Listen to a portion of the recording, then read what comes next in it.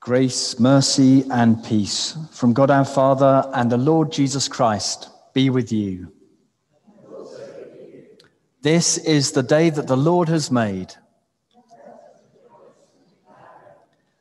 Good morning, everyone, and a very warm welcome to St. Saviour's. A particular warm welcome to anyone who's visiting. It's great to have you worshipping with us this morning, and a very warm welcome to everyone who's at home watching this with us. Great to have you with us too. We continue this service in prayer, asking God to pour upon us his life-giving Holy Spirit to help us as we gather to worship and praise him.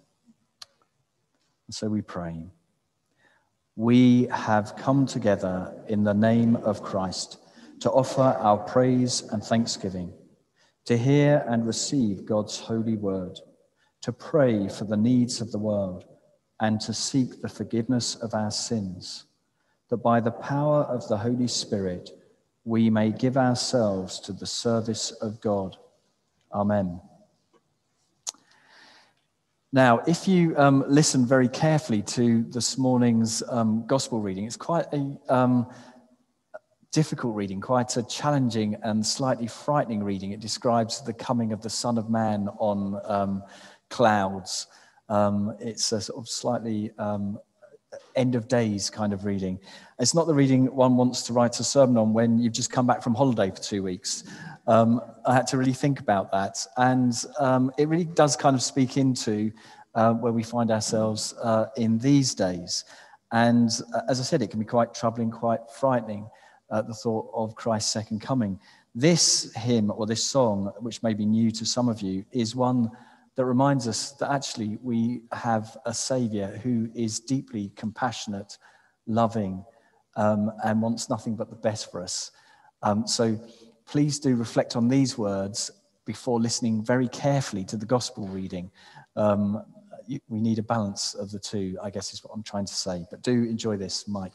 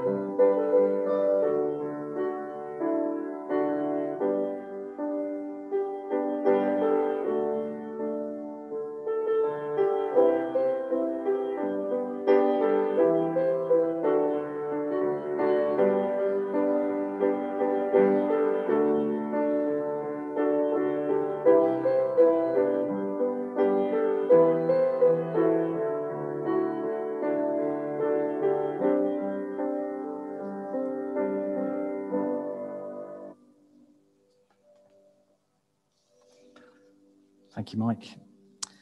I guess the thought of Jesus' second coming, of our meeting of him in judgment, is one that brings some anxiety, because we all know in our hearts and in our minds that we aren't living the lives that God calls us to live and wants us to live. And so we come to our time of repentance. In a moment's silence, let's just bring into our hearts and minds those things that we know are wrong in our lives, in a moment's silence, before asking God for his help and his guidance to deal with those things.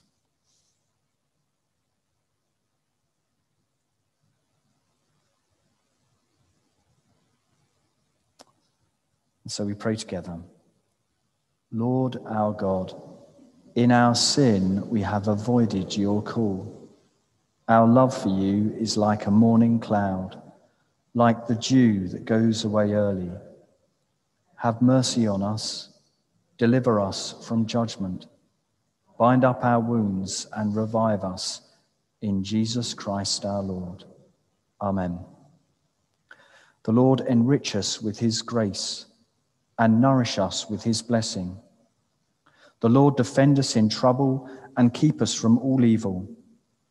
The Lord accept our prayers and absolve us from our offences. For the sake of Jesus Christ, our Saviour. Amen.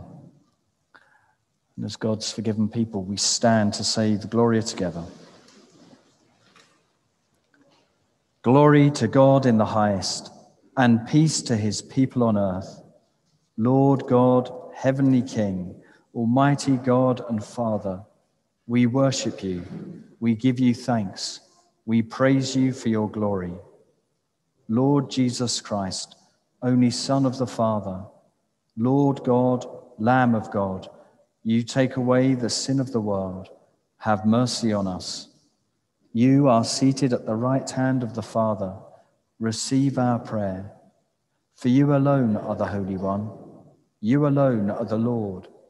You alone are the Most High, Jesus Christ, with the Holy Spirit, in the glory of God the Father. Amen. As we stand, so we pray. Blessed Lord, who caused all holy scriptures to be written for our learning, help us so to hear them, to read, mark, learn, and inwardly digest them, that, through patience and the comfort of your holy word, we may embrace and forever hold fast the hope of everlasting life, which you have given us in our Saviour Jesus Christ, who is alive and reigns with you in the unity of the Holy Spirit, one God, now and forever. Amen. We sit for our readings.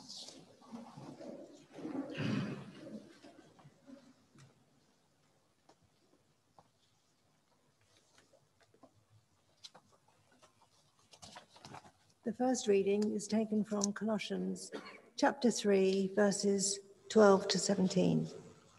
Therefore, as God's chosen people, holy and dearly loved, clothe yourselves with compassion, kindness, humility, gentleness, and patience. Bear with each other and forgive one another if any of you has a grievance against someone. Forgive as the Lord forgive you. And over all these virtues, put on love, which binds them all together in perfect unity. Let the peace of Christ rule in your hearts, since as members of one body you were called to peace, and be thankful. Let the message of Christ dwell among you richly, as you teach and admonish one another with all wisdom, through psalms, hymns, and songs from the Spirit, singing to God with gratitude in your hearts. And whatever you do, whether in word or deed, do it all in the name of the Lord Jesus, giving thanks to God the Father through him. This is the word of the Lord.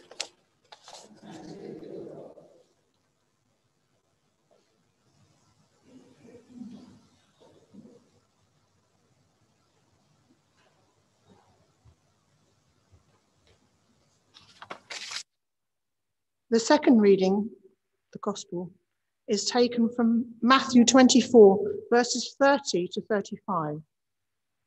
the coming of the Son of Man. Then the sign of the Son of Man will appear in heaven, and then all the tribes of the earth will mourn, and they will see the Son of Man coming on clouds of heaven with power and great glory. And he will send out his angels with a loud trumpet call, and they will gather his elect from the four winds, and from one end of heaven to the other. From the fig tree, learn its lesson. As soon as its branch becomes tender and puts forth its leaves, you know that summer is near. So also, when you see all these things, you know that he is near, at the very gates. Truly, I tell you, this generation will not pass away until all these things have taken place. Heaven and earth will pass away, but my words will not pass away. This is the word of the Lord. Thanks be to God.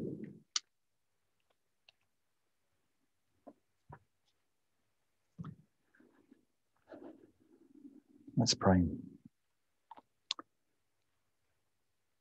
Heavenly Father, be in my speaking and in our listening, that together we would know you more clearly, love you more dearly, and follow you more nearly. In Christ's name. Amen. So as Alan reminded us at the APCM meeting we had on Thursday evening, we live in interesting times. Or as a recent email that I received from a church leader more dramatically stated, apocalyptic times. Such a description is perhaps less dramatic when we reflect on the root meaning of the word apocalyptic. It comes from a Greek word meaning to disclose or to reveal, and we are certainly in a time of revealing, particularly when it comes to some of the disparities, inequalities, and injustices that lie not far from the surface of modern society. Today's gospel reading from Matthew is all about revelation, and it seems to somewhat frighteningly speak into our current world context, and especially when the verse immediately preceding this morning's gospel reading is included. It goes like this. Immediately after the suffering of those days, the sun will be darkened, and the moon will not give its light. The stars will fall from heaven, and the powers of heaven will be shaken. What does it all mean? And does it really have any relevance to what we are currently going through? The biblical scholar Tom Wright rather helpfully compares this passage to an orchestral piece of music, in which a short piece of music played by the whole orchestra actually consists of lots of lines of music individually written for each separate instrument that come together to make the whole. He writes, often in the Bible there are passages in which several things have come rushing together into one short, tight-packed chord or musical sequence. But in order to understand them, we have to take them apart and allow them to be heard one after the other. Particularly when it comes to prophecy, the biblical writers often spoke of something which sounded as though it was all one event, but which they knew might well be, and we know actually was, a sequence of events, one after the other. The tune that this morning's passage from Matthew's Gospel is playing is called The Coming of the Son of Man, and it's a complicated one that needs a closer look at if we hope to understand its meaning for us today.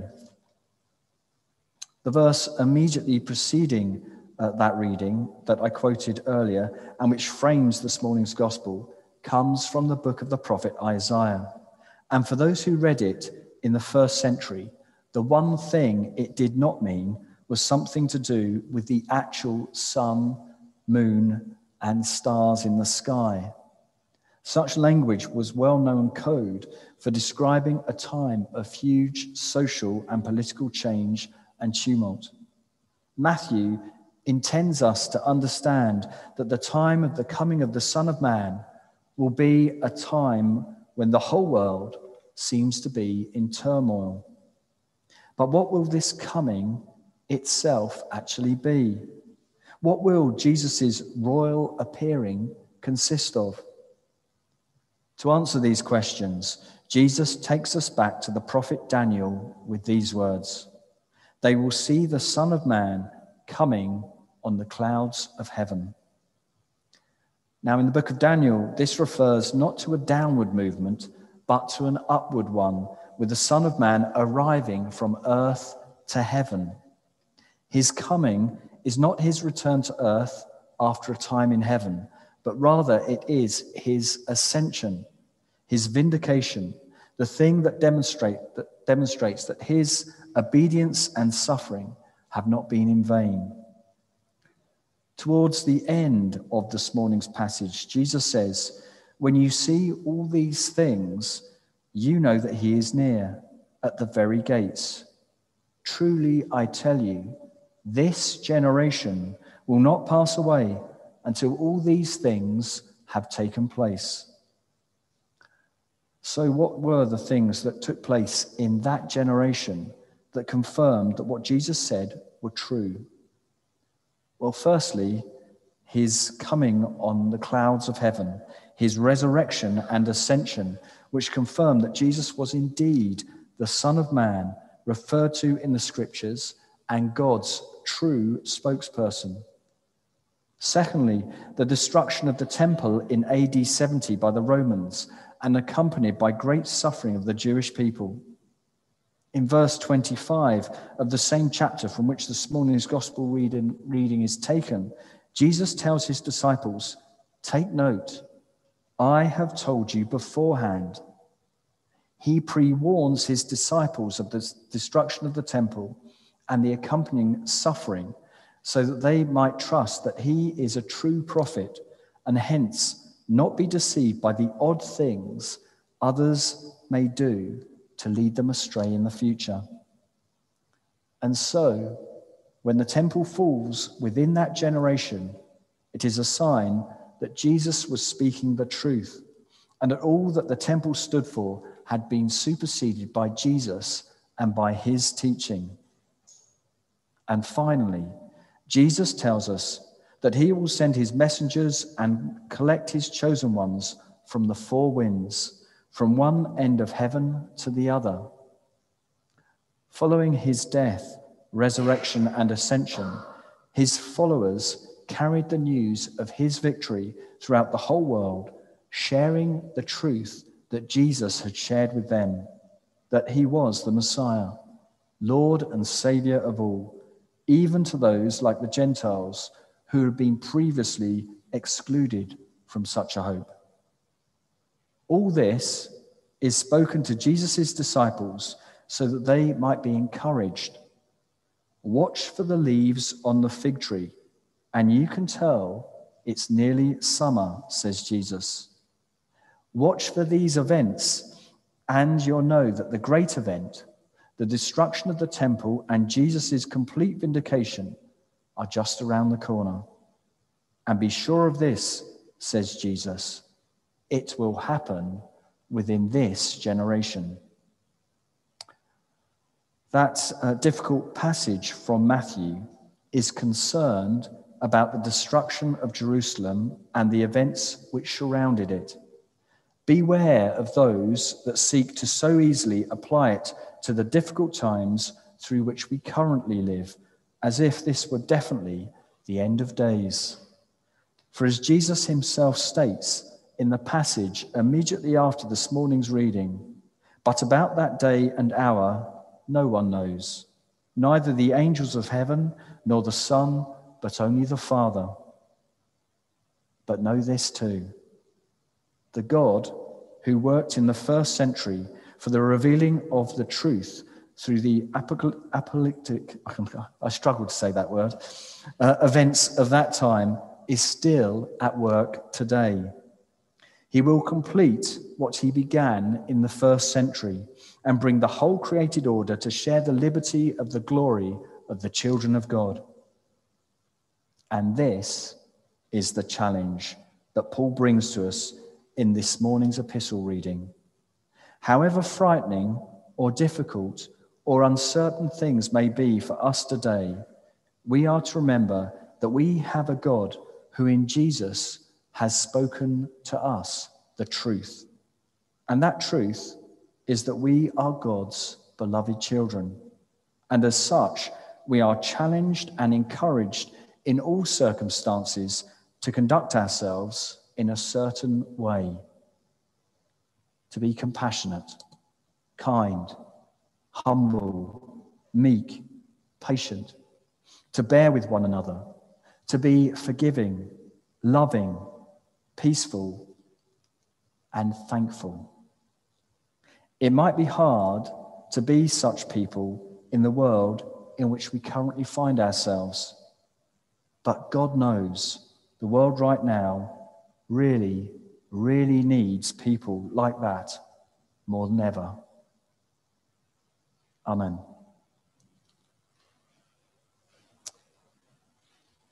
Let's pray.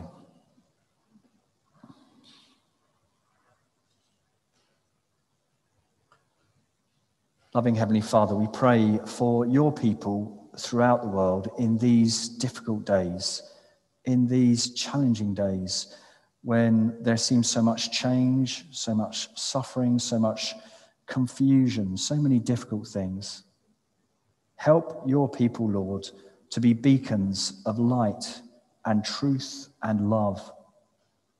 Help your people in all things and at all times to be compassionate, patient, caring, kind, to be something of Christ to all they meet, and most especially to all in need. In his name we pray. Amen.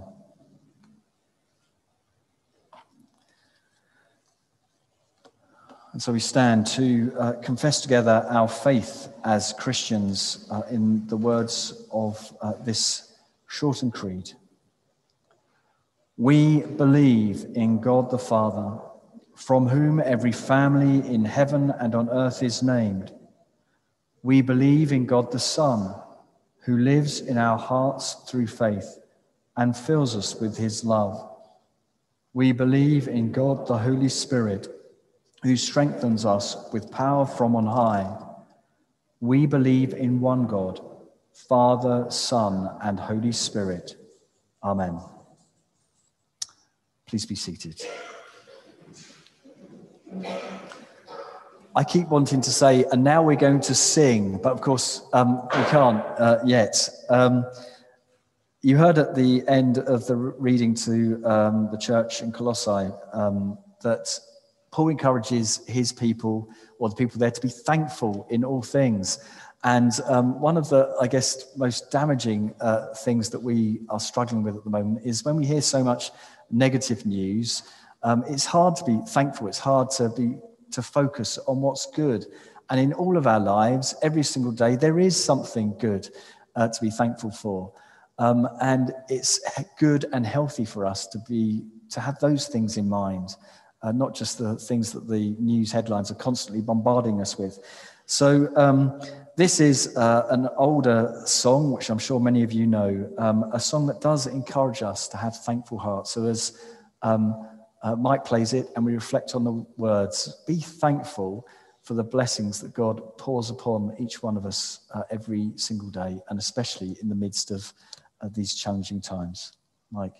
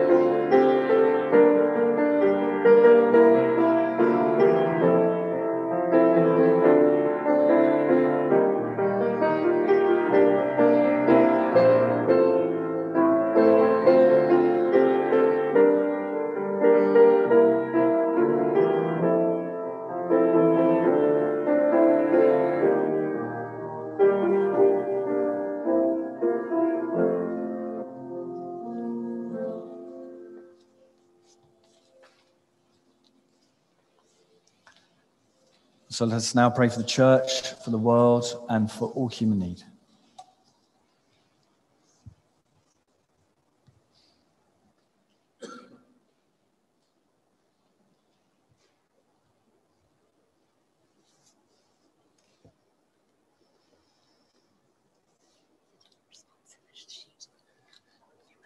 Let's pray. There's a general response in the sheet, so at the end of each section.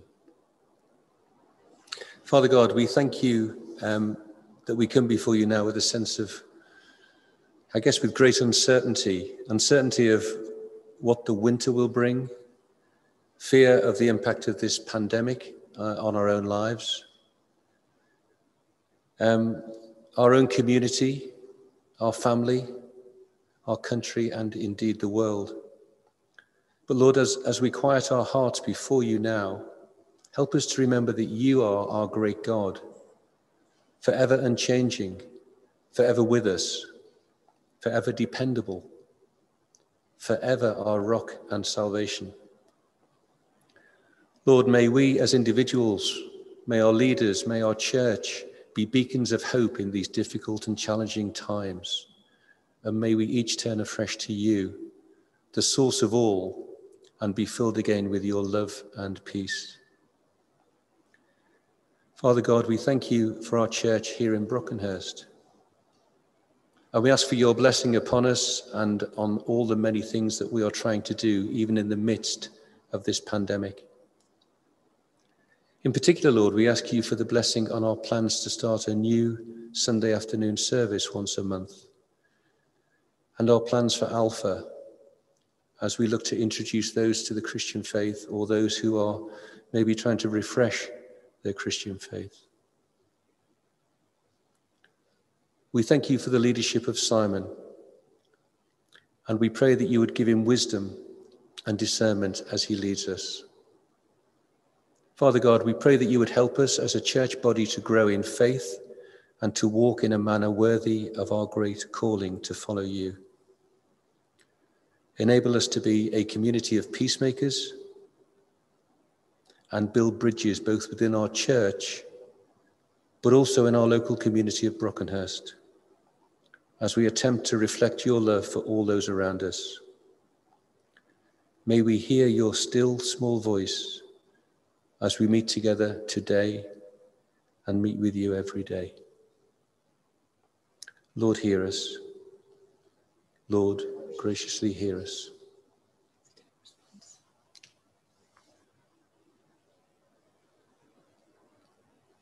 We praise you, O Lord, for all that we see of you in the work of creation, the earth, the sea, and sky, and everything that has breath. Heavenly Father, we constantly stare in wonder at the universe you have caused to come into being and of which we understand just a fraction. In the presence of such power and majesty, we bring you our prayers for our world.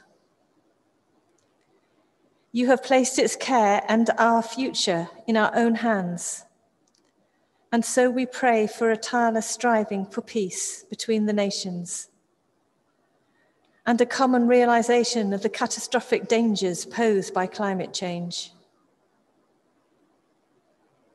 Creator God, forgive our confusion and inaction and help us to be prepared to play our own part, however small it may be, in sharing the responsibility to change the way we live, to reduce our impact on the beautiful world you have created for us. We pray that you would bless our initiatives here in Brock with the Eco Church. And on the larger scale, we pray for our world leaders to find new, just, and radical agreements that will protect our fragile environment for future generations. Hear our prayer, Lord, for those whose lives have been shattered by disaster, be it the pandemic or other natural or man-made disasters or conflict. We ask for your blessing on all those who have lost or are losing their homes, their livelihoods, their security, and their hope. And we pray for the work of all those providing emergency assistance. Lord, speak to us anew of your concern for the poor and oppressed, and our responsibility to work towards a better, fairer, and more caring world.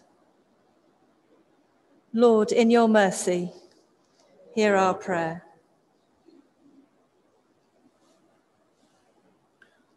Lord, we pray now for all those who are struggling with life, for all in our local nursing homes, for those who are housebound, shielding or self-isolating, for those who suffer from poor mental health, for those who are lonely or who are weighed down and burdened by financial worries and troubles.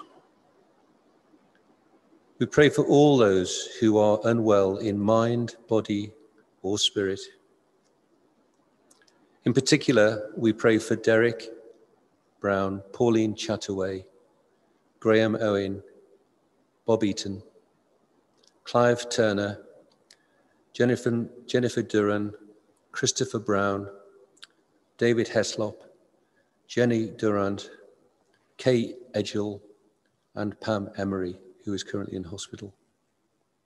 And in a moment of silence,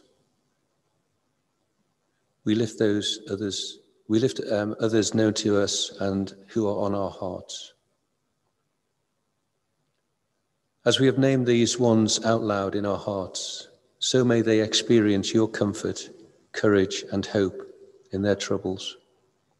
And we pray that we ourselves may never neglect any opportunity to offer friendship, help, and support. Lord, in your mercy,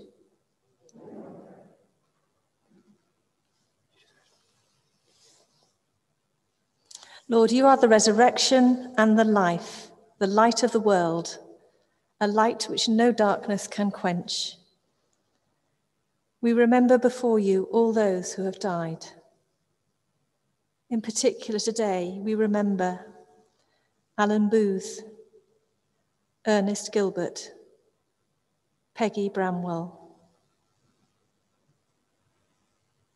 We pray for all those who feel the pain of grief at the loss of a loved one, whether recent or as each anniversary passes. We pray particularly for the relatives and friends of Herbert Wells, who died just 1 year ago. Lord, help us to support all those who mourn, both with our prayers, with words of comfort, and with practical help, both this day and in the days and weeks to come. Lord, in your mercy, hear our prayer. Loving God, you have promised to be with us always to the end of time. Help us this week to be conscious of your presence in our daily lives so that we may find peace and joy and strength to serve you and to serve those around us. Merciful Father, accept these prayers for the sake of your Son, our Saviour, Jesus Christ. Amen.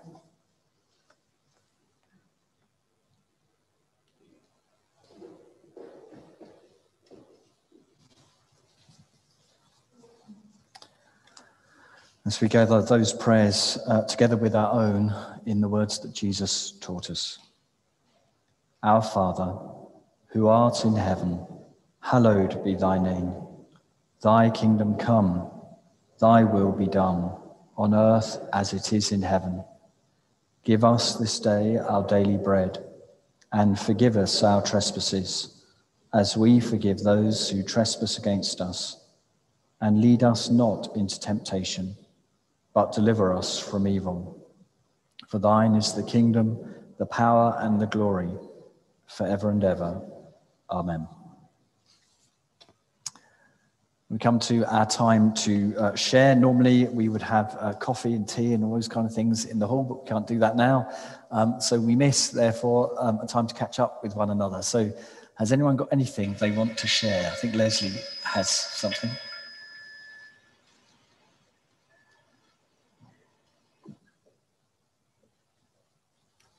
Yes, hello everybody. You will see from your spotlight that we're inviting everybody to attend a tree planting ceremony outside. But listening to the rain, I'm not sure if this is still going ahead, but if it is, you're very welcome. But I thought you might like to know a little bit of the history of the reforming of the Mothers' Union here in Brockenhurst. It was 35 years ago.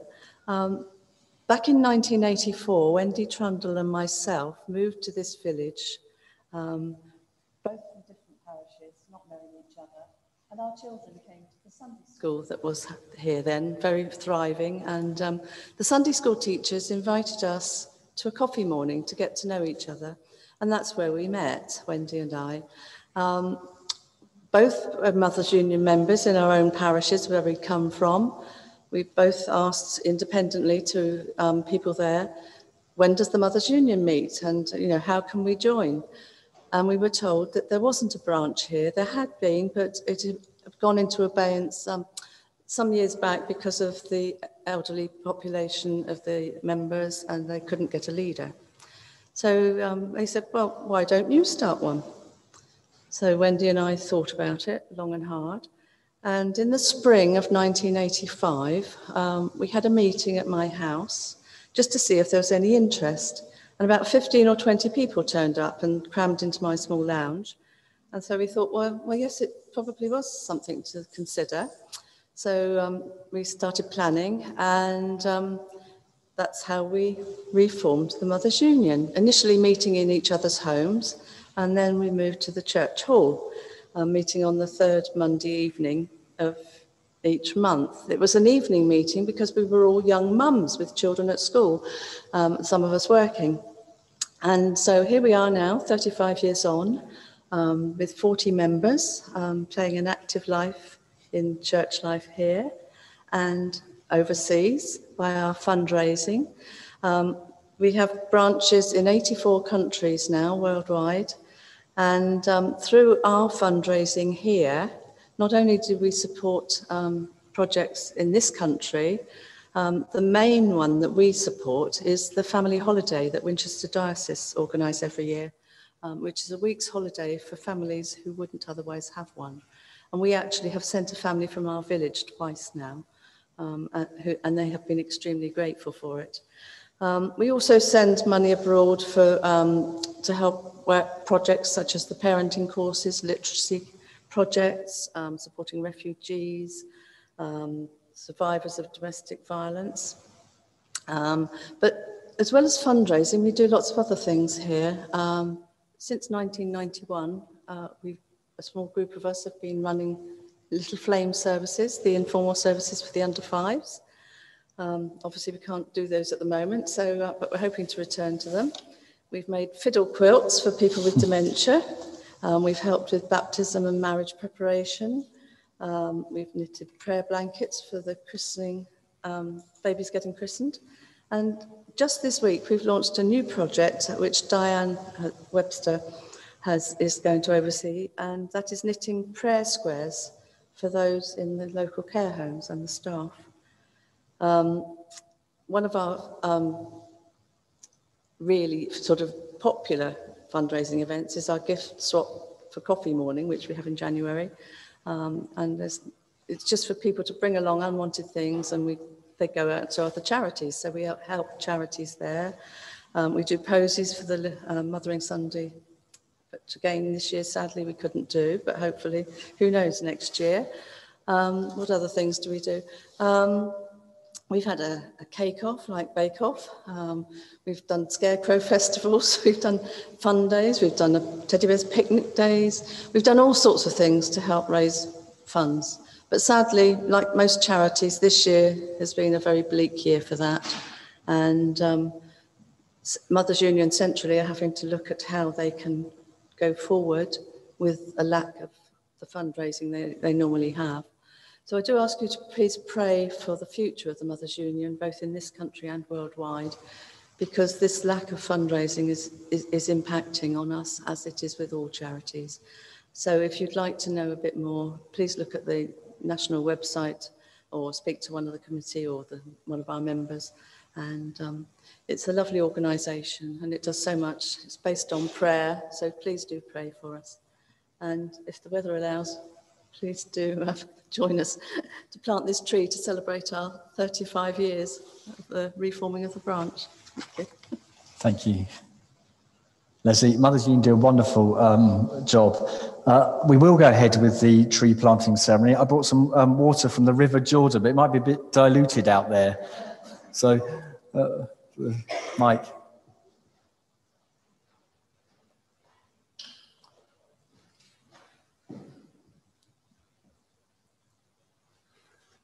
Just a reminder that we're now at the start of the remembrance season. Some of you may be aware, but maybe not all yet, that a decision has been taken not to hold a service of remembrance at the War Memorial on Sunday the 8th. There will be the service here in this church with up to 60 people, mostly invited. There will not be a follow-on service or a march to the War Memorial.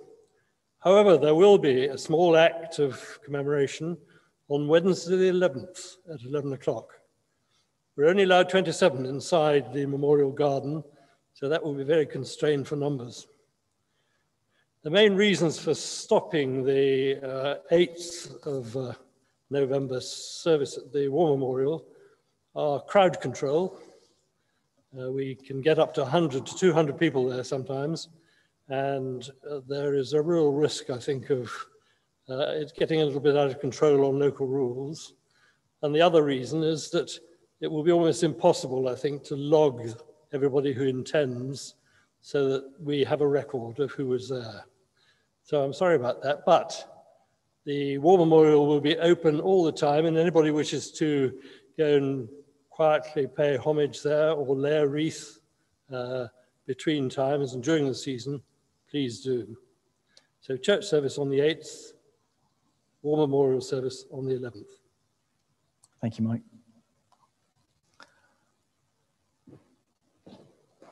Alan and Jean.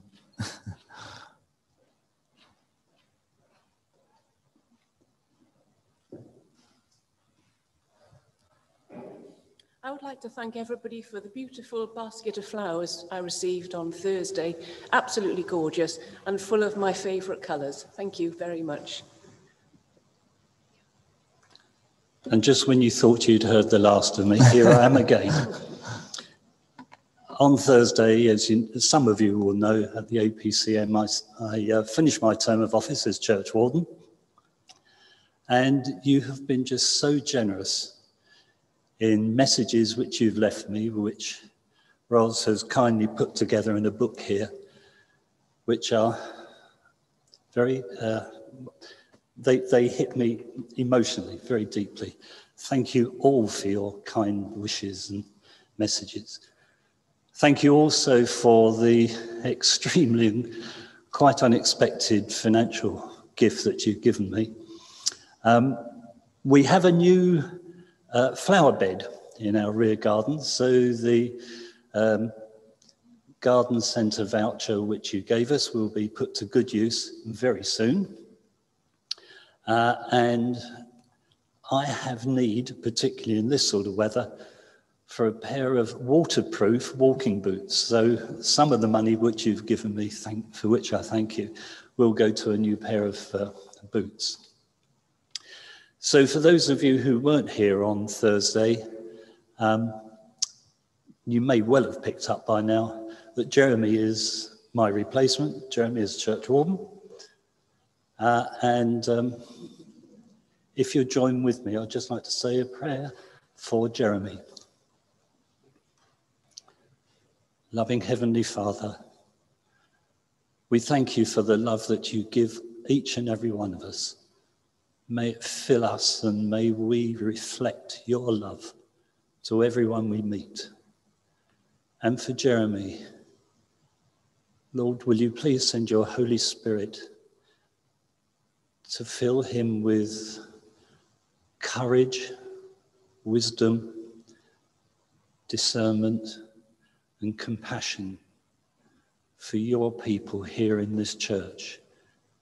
May his service bring benefit to us all and be worthy of praise to you for all that you give us. In Jesus' name we pray. Amen. Amen. Thank you. Thank you. And should we give Alan and Jean a round of applause for all that they have given of themselves to us over the years?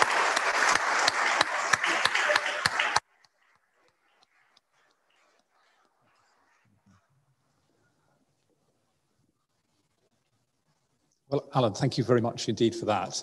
I really wasn't going to say anything other than to introduce to you, hopefully, all the people that are joining us on Zoom, who we can't normally see. Hopefully, they're going to appear magically here. And then, hopefully, magically, they will be able to see us all here. So there are. We could give everybody a wave because they can see us in the top left-hand corner. And they can also say hello to us. We're also joined by about half a dozen people on the telephone. So we've telephoned people that aren't able to use the service here. And we might even be able to hear them if they want to say hello. People like Barbara Frost. Maybe we could just hear them. Anyway, just so that we can see everybody. 15 people have joined us. So hello to everybody. Thank you. Thank you, Jeremy. Wonders of modern technology. When it works, it's fantastic. Okay, let's have our final song then. Another one reflecting the theme of today's service. Jesus is coming. Well,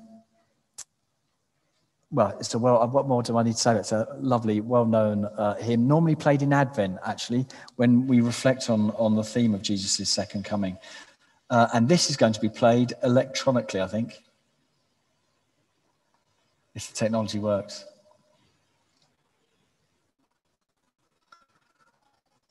Otherwise, I'm going to sing it to you.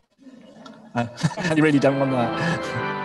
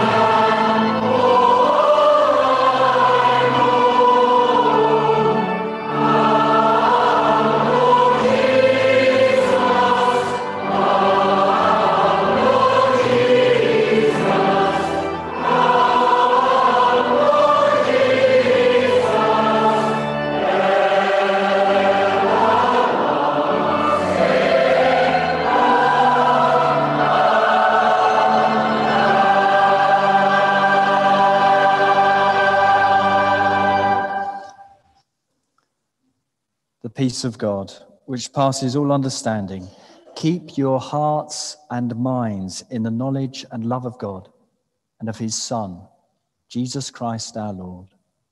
And the blessing of God Almighty, the Father, the Son, and the Holy Spirit be with you and with all whom you love, now and always. Amen. Just a few notices to highlight. There's lots going on, so do have a look at Spotlight. Next Sunday at 3 o'clock, it's All Saints' Day, and we're having our service of remembering loved ones departed. If you have a loved one's name that you want to be included in that service, in the prayers in that service, then there's a sheet at the back of the church there that you can put their name on, or contact the church office and just let them know that name, and they'll be included within our prayers.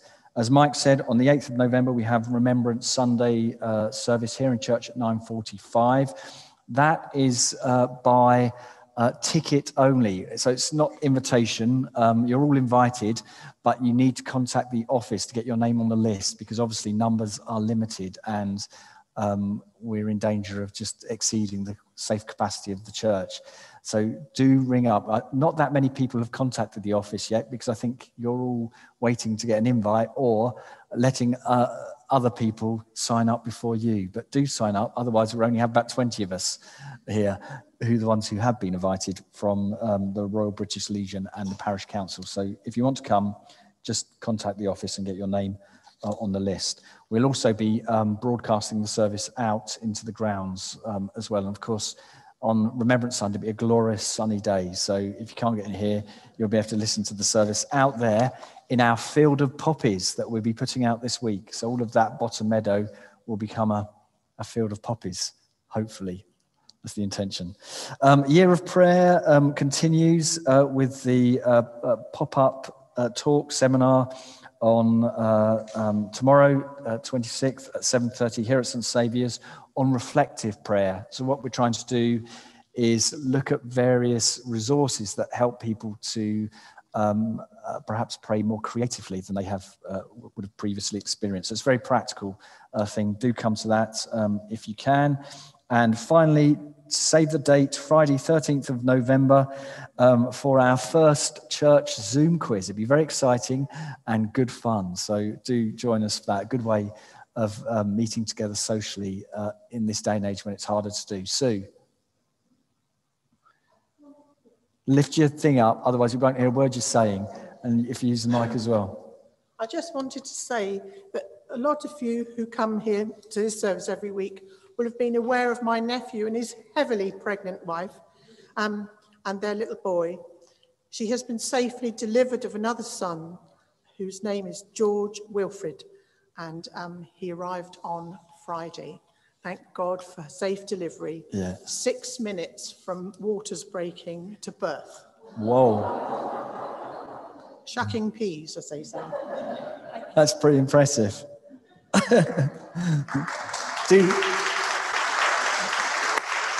Do send them our love. Yeah. Would you please stand? Go in peace to love and serve the Lord. Christ. Amen.